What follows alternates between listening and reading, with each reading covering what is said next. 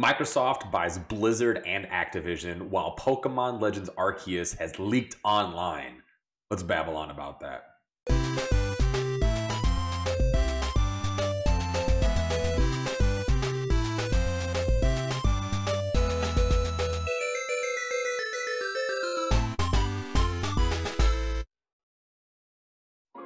What's going on, everybody? Welcome back to the channel. I'm your boy Andrew, and holy crap, we've got some stuff to talk about. Oh my gosh, I can't even get over what's been happening the last couple of days. I wasn't originally going to make a video because I knew everyone was going to be making a video on it, but I had to just get my opinion out there and talk a little bit about it. I still just can't get over the fact that Microsoft is just absolutely out here buying up studios left and right, and then to buy up this one with this giant accusation that's been going on, this huge lawsuit and everything like that.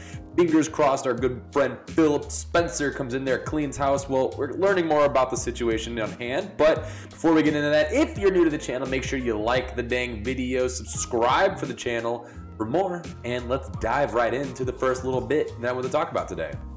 So real quick, I'm going to be reading an article from The Verge. This is by Tom Warren. He goes on to say, Microsoft is acquiring Activision, the troubled publisher of Call of Duty, World of Warcraft, and Diablo. The deal will value Activision at $68.7 billion for in excess of the $26 billion Microsoft paid to acquire LinkedIn in 2016. Microsoft's biggest push into gaming, and the company says it will be the third largest gaming company by revenue behind Tencent and Sony once the deal closes. Microsoft plans to add many of Activision's games to Xbox Game Pass once the deal closes. With the acquisition of Activision, Microsoft will soon publish franchises like Warcraft, Diablo, Overwatch, Call of Duty, and Candy Crush, my bad. Upon close, we will offer as many Activision Blizzard games as we can within Xbox Game Pass and PC Game Pass, both new titles and games from Activision Blizzard's incredible catalog, says Microsoft CEO of Gaming, Phil Spencer. Xbox Game Pass now has 25 million subscribers as Microsoft continues to acquire studios to boost the subscription service. The article continues to go on with another quote by CEO Satya Nadella. I do apologize for butchering that. We're investing deeply in world-class content, community, and the cloud to usher in a new era of gaming that puts players and creators first and makes gaming safe, inclusive, and accessible to all.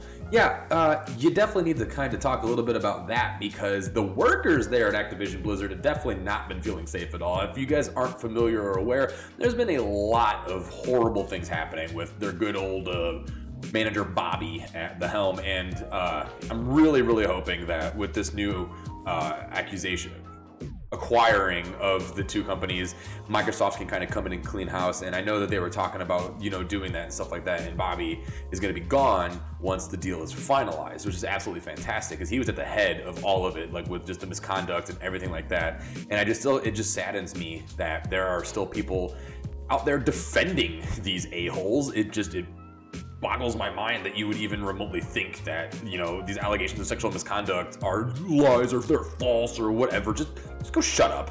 Just stop. You're stupid. You're annoying. No one likes you. You're stupid. Get over it. But I'm just glad to see, you know, Phil Spencer's coming in, stepping in, cleaning house, you know, kind of just doing all this. But my question though, is this going to be good for video games? Because, you know, having Microsoft owning so many of these big things now, like Bethesda, you know, they bought, and they're all going to be, you know, exclusive now to Game Pass and to just Xbox. And now you have, you know, all these different franchises, Call of Duty, Diablo, World of Warcraft, you know, anything that's under that umbrella is now going to be on Xbox. And I mean, I know, you know, World of Warcraft and stuff like that's always been on PC, stuff like that. So are we going to be able to play these now on, excuse me, are we going to be able to play these games now on our Xbox? Because that'd be really cool. I know my wife really loves World of Warcraft. She used to play it all the time. So if she could play it on our Xbox now, instead of us having like a super duped up PC, which I know you don't need that to necessarily play World of Warcraft, but we don't really have that. So get you play it on the Xbox coming soon? Because that'd be really cool, and especially if it's going to be on Game Pass. How's that going to work with all the different subscriptions and all that stuff? I don't know. This is all exciting stuff. It's huge. The fact as well that, you know, Crash Bandicoot is going to be on the Xbox exclusively now, because I remember growing up, that was Sony's boy. Crash Bandicoot was Sony's big, you know, mascot in a way. Like, to me, it was always Sega had Sonic, Nintendo had Mario, and then I remember Sony always having Spyro and Crash Bandicoot. but now he's not there. He's over hanging out on the Xbox with Master Chief, and that's just absolutely wild to me. Like, a piece of my childhood feels like it's not even real anymore because it's just so weird. I don't know. But again, is this good for the video game world? Like, we want different competition. We want to have the 3 companies that have these different games and stuff like that. But now it's kind of starting to sound like Microsoft's slowly becoming a gosh dang monopoly out here buying studios left and right. I know Sony's doing the same thing. Even Nintendo's doing the same thing too. But I don't know. It's going to get to a point where Microsoft's going to own so much that there's not really going to be much left. I don't know. What are your thoughts and opinions on this whole accusation? I keep saying accusation. Acquiring. How do you feel about Microsoft acquiring these studios? Come on down below, comment, let me know. Give me your opinions and stuff like that. But we're gonna move on over to Pokemon Legends Arceus leaking all over the dang old place. So this is an article that I pulled from IGN written by Jared Moore. Ahead of its January 28 release date, a number of leaked gameplay and story elements from Nintendo's upcoming Pokemon Legends Arceus have been cropping up online. For those of you looking to head into the game spoiler-free, you may want to stray away from social media, at least until the initial storm passes. I cannot read today. While Nintendo has been relatively quick in its attempt to take down images that contain copyrighted material for Pokemon Legends Arceus, many screenshots from throughout the game are still currently doing the rounds online. Unlike previous Pokemon leaks, the most recent wave of content appears to have come from boxed retail versions of the game as opposed to digital review copies. Photographs of a number of players holding copies of the game have begun popping up on social media over the last 24 hours alongside a number of screenshots of the game itself. While we won't be sharing exact details pertaining to the content that has been leaked itself, Twitter user Stealth40k gave a rundown of what you should look to avoid. According to Stealth, the list of features include the game's opening movie, new Pokemon, and well, pretty much everything else that you would want to be ruined. So I'm going to stop there because I don't want to be ruined. I have all this muted on Twitter. Every single thing involving Pokemon, Game Freak, Ilka, Pokemon Legends Arceus, Pokemon Legends, just Arceus, etc., etc. This game is coming out very soon. The game looks amazing to me. I can't wait to play it.